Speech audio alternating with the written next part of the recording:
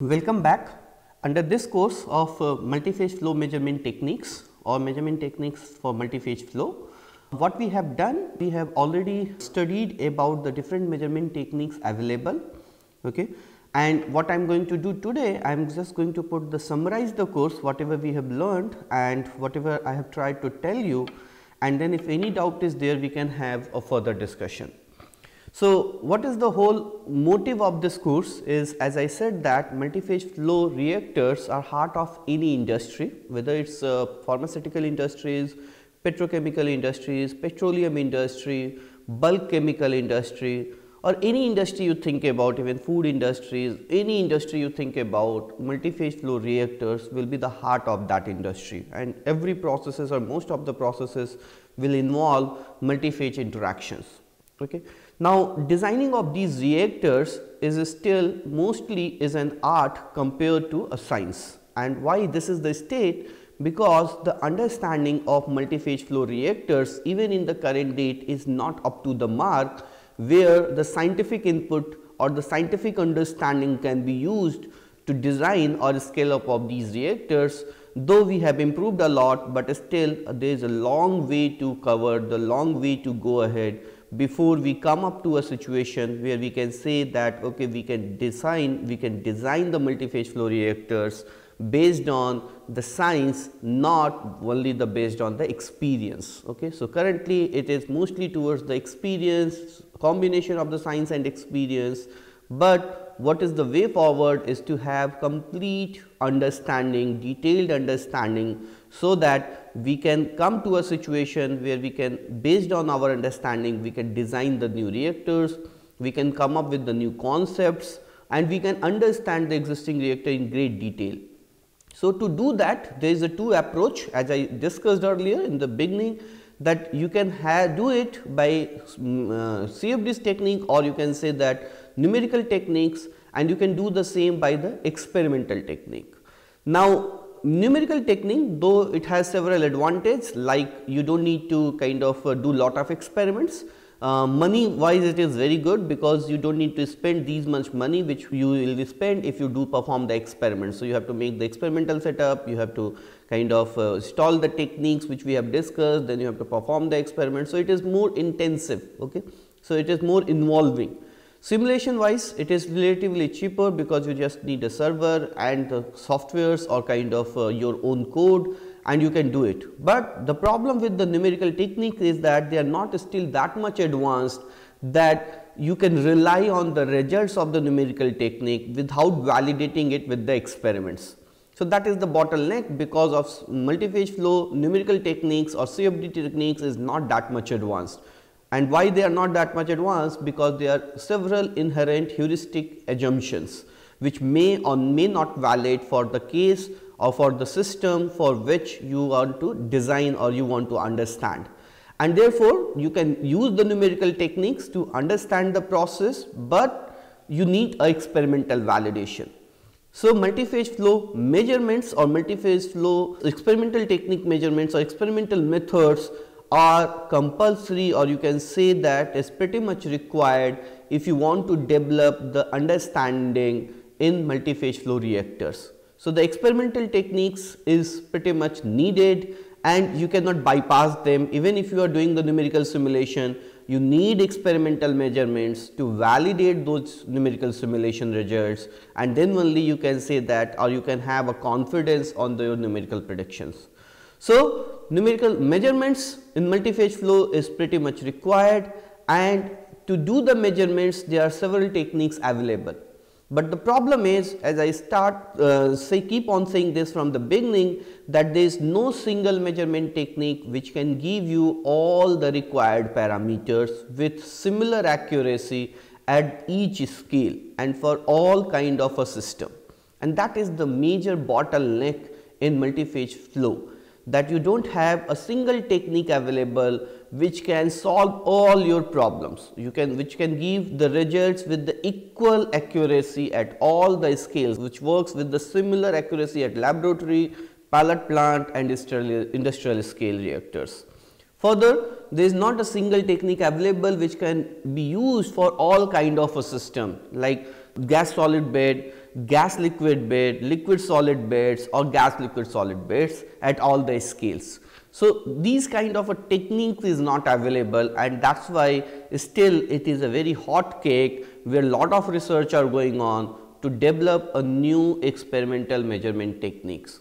So, till we are not coming up with our dream that there is one single technique available which is going to solve all our problem, the way ahead is to understand the experimental measurement techniques which we already have, which is being used in the literature in detail, try to understand their accuracy, try to understand their limitation, and try to understand that where their performance can be utilized, okay, and what you can do with that system and what you cannot do with that system. So, these distinction is pretty much important, and that is the origin that why we have floated this course, which is multi-phase flow measurement techniques.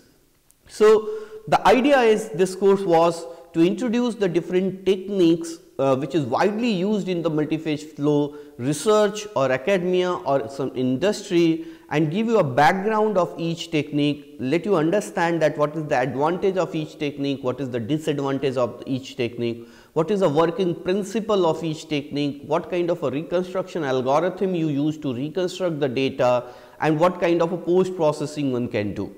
So, what I have done in this course, I have tried to divide the techniques actually in two parts. One is volume fraction measurement technique, or you can say phase fraction measurement techniques, and another is velocity measurement techniques. And why I have done so? Because if you want to understand about the multi-phase flow reactors, there is two parameters which you need to understand, and the variation in these two parameters with the time, with the position, you need to understand in detail to predict the behavior of any multi-phase flow reactors, and that two parameters are velocity V, and you need how it is changing with the position and how it is changing with the time. And similarly, you need volume fraction or phase fraction epsilon, and you need that how it is changing with the position and how it is changing with the time. Once I say position x, I am writing x, but it will be actually epsilon with x, y, z and t if I am going in the Cartesian coordinate, and similarly v with x, y, z and t time. All this what we need is this, and what we need is not the only mean value. We do not want that only the mean how it is changing, we also want that how the fluctuation is changing with the location, with the time and with the time. Okay. Once we are saying the mean, definitely the time will go out of the picture. If you are talking about a time averaged velocity, it will be how the time averaged velocity is changing with the position. Okay. So, we need local information. So, we need V local, how it is changing with the y, z, x, y, z and t.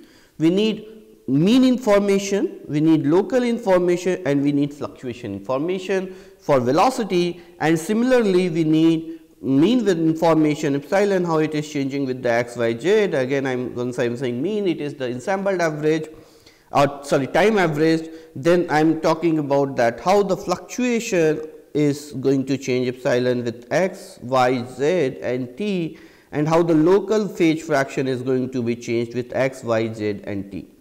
And you need a technique which can do both the job if possible, and if a single technique can do that, there will be nothing like that.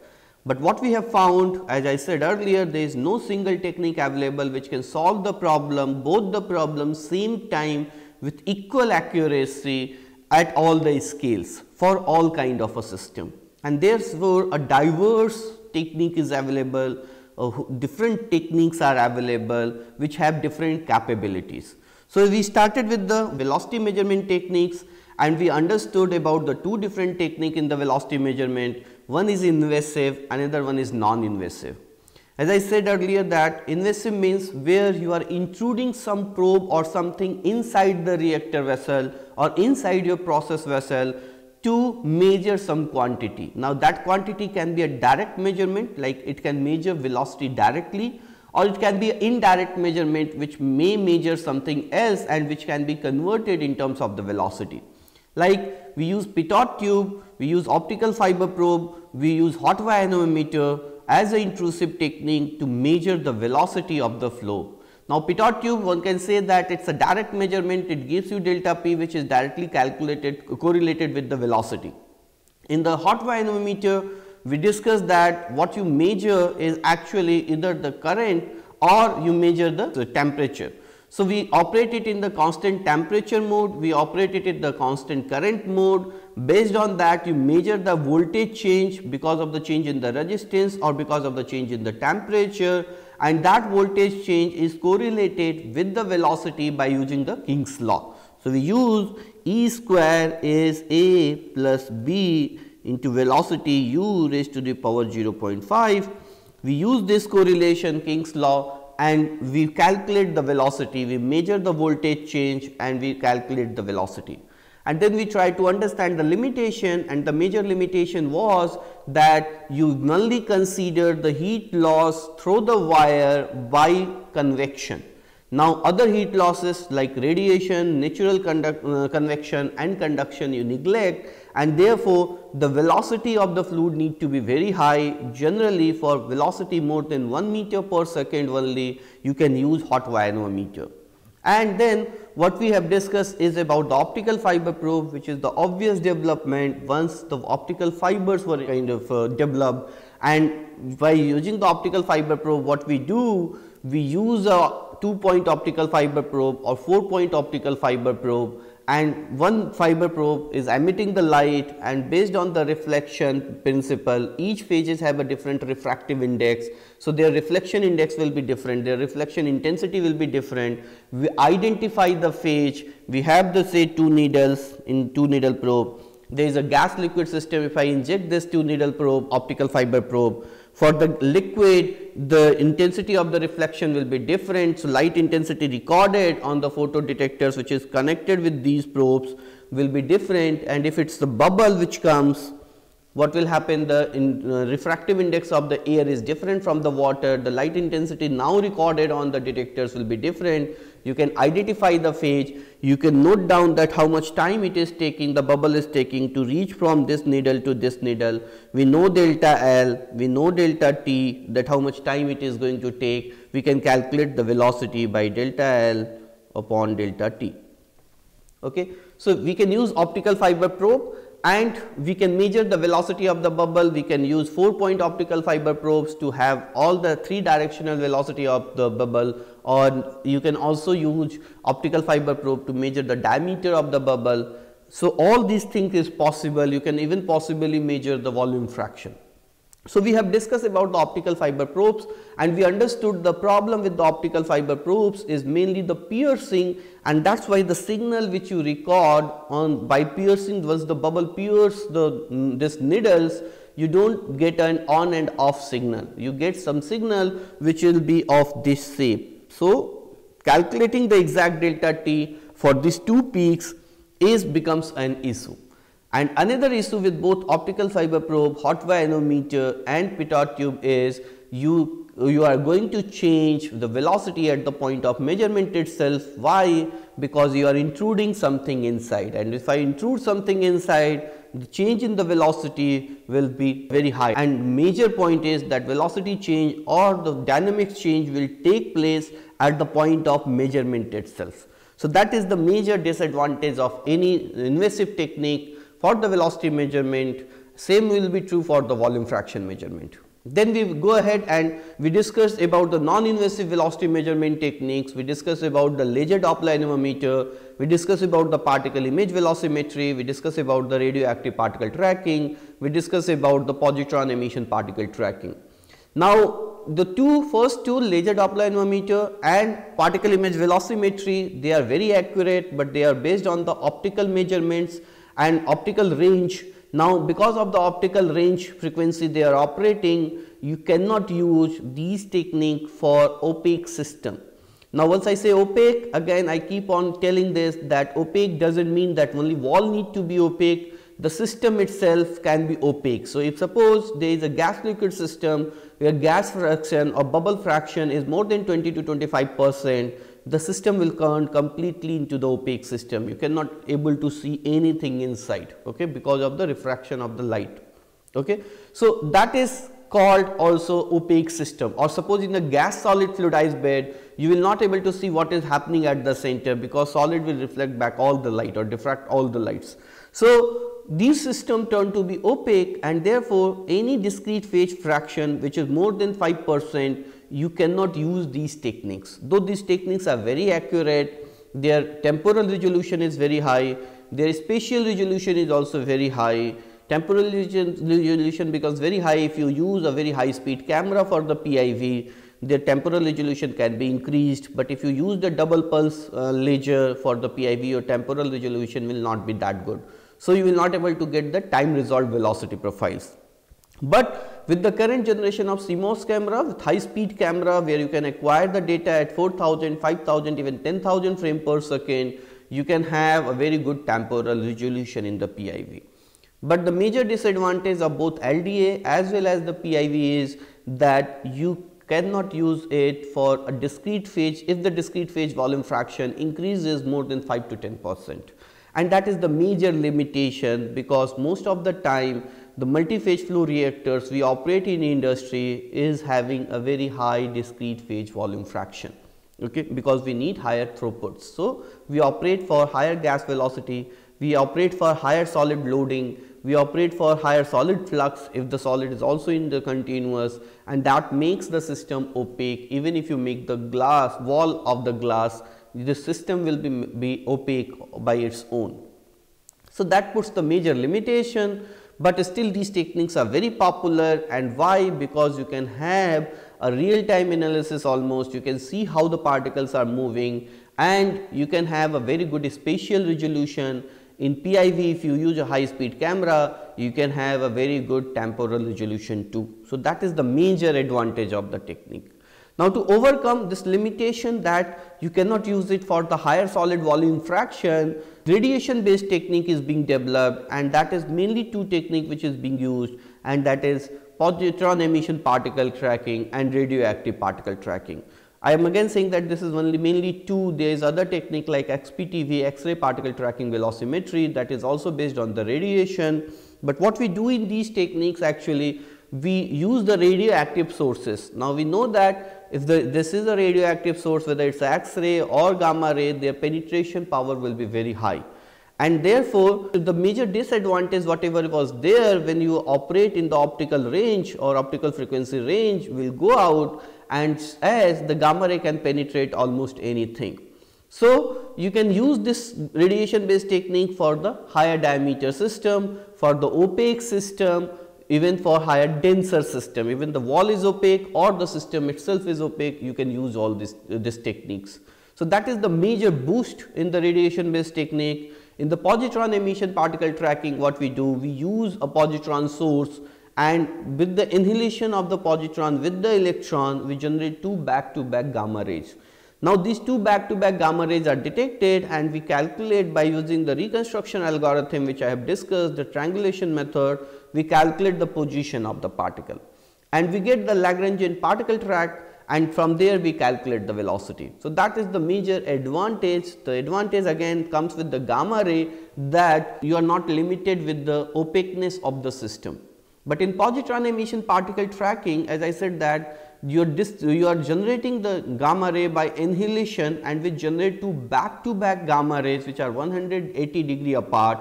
You need a detector system which can simultaneously detect both the gamma rays. If they are not able to do that, you cannot consider that recording as an event, and you cannot use it for that measurement. And that makes the whole detector system very complex, and the cost of the system goes very high. Further, another problem with the positron emission particle tracking is that because you are generating the gamma rays with annihilation, your energy of the gamma ray is fixed, and that is 511 keV. So you cannot use this technique for a very big system where the diameter of the column is very high.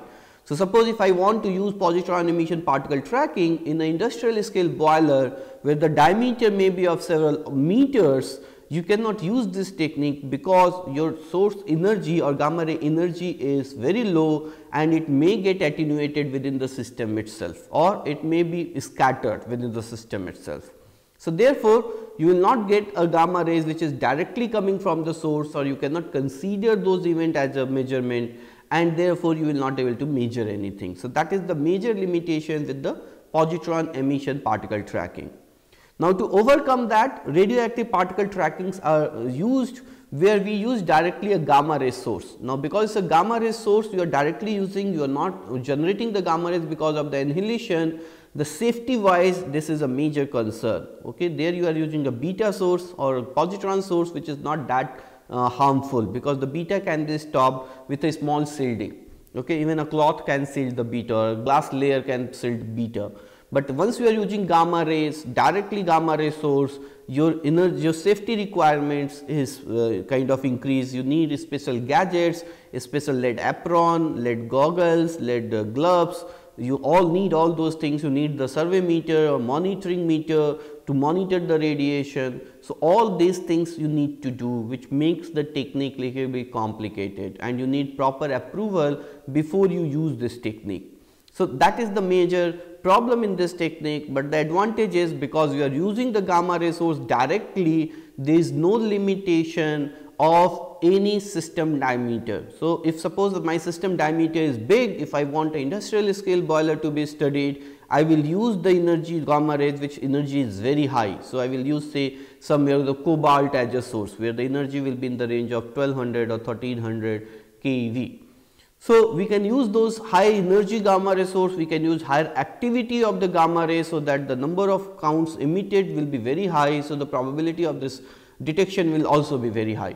So, we can use all those things, that gives lot of flexibility, and that makes the radioactive particle tracking technique as a very versatile technique which can be implemented at all the scales. But the problem is your safety requirement, that is the first problem. Second problem, the temporal resolution, the spatial resolution is of this technique is not as high as you can get from the LDA or PIV, and that makes a limitation that you can get the velocity profile, you can get the velocity profile for any system, but once it comes to a very high temporal resolution, very high spatial resolution, this technique does not fulfill that requirement, and that limits the application of this technique. Particularly say if you want accuracy, a system where you want to have map of accuracy with say 0.01 mm measurement, or you want to use this in a micro reactor, you cannot use it, because the spatial resolution is relatively higher compared to the PIV and LDA. So, that limits the application. This limitation of this technique is you cannot measure the gas phase, you cannot track the gas phase, because it is almost impossible to make a solid tracer which can be neutrally buoyant with the gas, and therefore, the RPT technique can be used to track the motion of liquid, to track the motion of the solid, but you cannot track the motion of the gas. So, the next technique was MRI, which is very accurate technique, where we use a very high magnetic field source to change the spin of the electrons, in which the odd electron number is there. We change the spin, we give the RF frequency, we relax them, and then we measure that how much time it is taking back to come back to the original position, and from there we calculate the velocity, and we also calculate the phase fraction, because each phases will have their own magnetic field resistance. Okay. So, and therefore, because of that their spin will be different. So, we use that technique is very accurate. You are going to the molecular level, the spatial resolution is very high, temporal resolution is very high, but the problem with the technique is you require a very big magnetic field. So, to scan a 2-inch column, you require around 5 Tesla magnetic field, and that is very high, and therefore, you cannot use this technique for scanning the column which is of higher diameter. So, anything beyond 2 inch or 2.5 inch, you cannot scan that column by using the MRI technique, because your magnetic field requirement will be very high, and generating that magnetic field will be very difficult, and even if you generate, it will not be safe to use that magnetic field. So, therefore, the application of this magnetic resonance imaging or MRI in multi-phase flow reactor is pretty much limited. You can scan the smaller diameter, you can get lot of information, but it cannot be used at all the scales, and that limits the application of the MRI. So, whatever the velocity measurement technique we have discussed, as I keep on telling that there is some limitation of each technique. We have tried to discuss that, we have tried to discuss the measurement methods, their principle, their reconstruction algorithms and all, so that you can get a clear idea, and based on your own application, if you are doing research or if you are working in industry or if you are going to work in an industry, you can recommend some of these techniques depending upon what is the requirement, till what level accuracy you need, what is your system. So, that is what we have tried to discuss with the velocity measurement. Then we have done the same thing for volume fraction measurement technique, and what we have done there, we have divided the technique again in two parts. One is your invasive technique, another one is non-invasive technique. Again the same, invasive means you are intruding some probe inside to measure the volume fraction. In non-invasive, you are not doing anything, you are not disturbing the flow. So, definitely the accuracy of non-invasive technique is much higher compared to the invasive technique. Now, under invasive technique, what we have done, we have discussed the two technique mainly. One is capacitance probe and another one is optical fiber probe.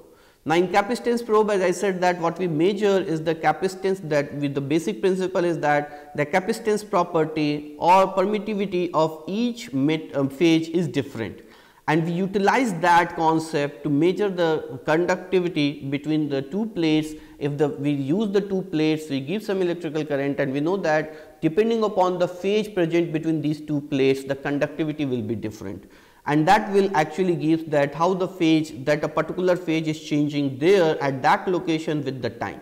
So, this gives kind of a volume fraction measurement with the time and it with the at a particular location, because this technique is a point measurement technique. So, at a particular location we get. But the problem is, if you use two plate conductivity meter, then its size is very big, and therefore, its intrusive nature is very high and it disturbs the flow, and that has been well proven by several researchers. Therefore, a needle based or capacitance probe has been developed, where only one needle is being used, the body of the probe is used as a ground electrode, and we try to measure that once the needle comes into the contact with which material and that material conductivity. So, in that way we measure the volume fraction with the time, with the position at these techniques are point source. So, if you want to measure with the position, you have to use several such probes, or you have to put these probes at different location at different time. But at the end, what is going to happen, that these techniques are invasive, it is going to change the flow field. Further, we know that the conductivity or permittivity is also the function of many parameters like moisture content, temperature, if the particle breaks, all those parameters will also play a role, and which limits the application of this technique, because if there will be certain moisture, your whole conductivity will be different. Okay. So, that actually limits the application of this technique, and then we go to optical fiber probe, where we use either the transmission method or back scattered method. Now, in the back scattered method, it is exactly same as we have done in the velocity measurement. You put a laser light, and we know that refractive index of each material is different. So, whatever the intensity recorded on the detecting fiber will be depending upon that what is the material through which the light is being reflected. So, you can find it out that material presence at that location and how that material presence is changing with the time.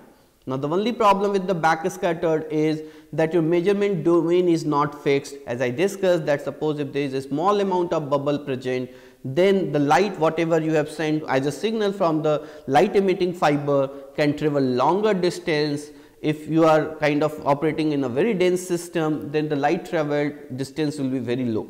So, getting that where you are measuring the phenomenon is very, very difficult in the backscattered mode, and therefore, the transmission mode is being developed, where two probes are injected like this. One probe is emitting the light, another probe which is little bit far from that, perfectly aligned, is receiving the light, and we see that how the light is being refracted based on that phase of whatever the phase is present.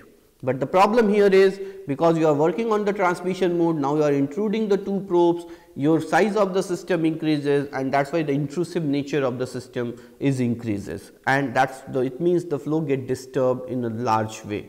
Second problem is that the alignment becomes very big issue, because suppose you are using in a bubble column where the bubble is going and hitting this probe. So what will happen if the velocity of the system is very high, the alignment can mismatch, and the moment the alignment will mismatch, you will see entirely different results.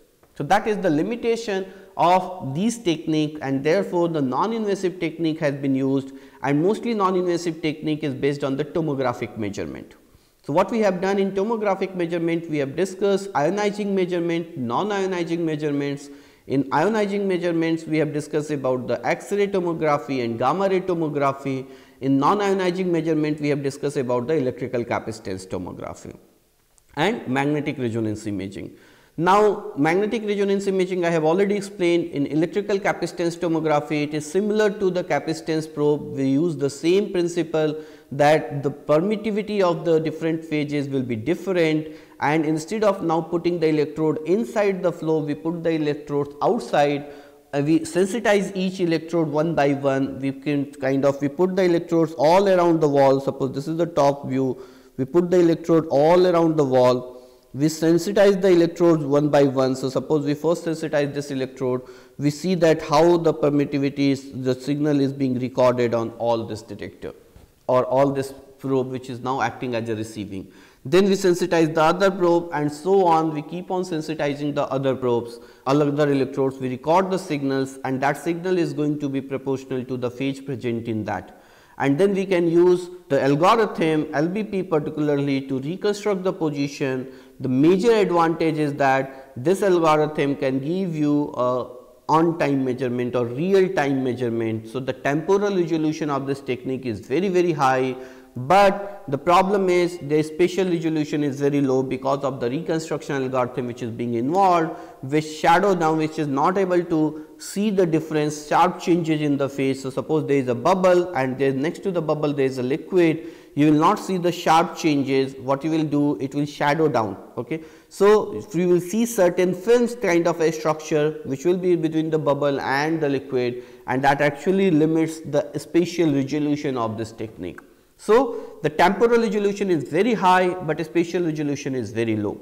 So that actually make the technique of application, limits the application of the technique only for the phenomenon where you need a very high temporal resolution. Like if suppose you want to see how one phase is mixing with the another phase and how that mixing coefficient is changing with the time.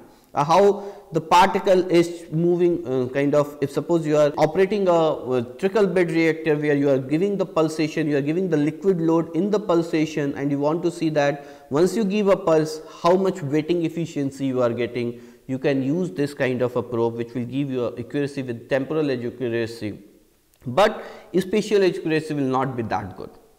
So what we did, we moved towards the ionizing technique. We discussed about the gamma ray based or X-ray based technique. Now as we discussed that both the techniques work in the same principle, both are transmission tomography principle, where one source and one detectors or several source and several detectors are used depending upon what type of beam you are using or what type of projection method you are using, and the system of interest will be placed in between. You record the attenuation recorded on the detector where the source and detector is outside, system of interest is inside. You first scan the empty column, then you scan the column at in situ condition, you record the attenuation recorded on the detector for each projection line, and then by using the suitable this reconstruction algorithm like ART, algebraic reconstruction technique, or filtered band method, you reconstruct the position on this kind of attenuation on this coefficients.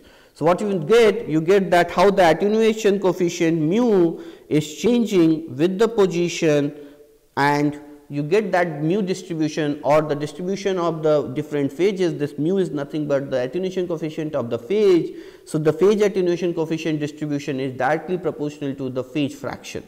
Okay, so different this you can calculate, and we know that this mu is actually written as mu n epsilon 1 plus mu 2 epsilon 2 for a two phase system, and epsilon 1 plus epsilon 2 will be equal to 1.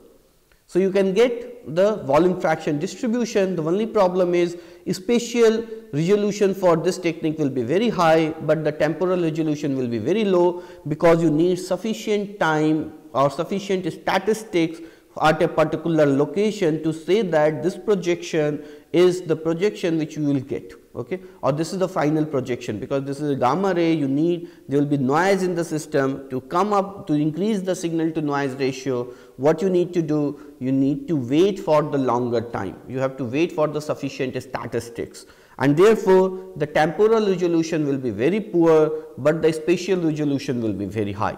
And the technique can be used for 2-phase and 3-phase system. In the 3-phase system, what you need to do, you need to put another source. So, you will have dual source tomography.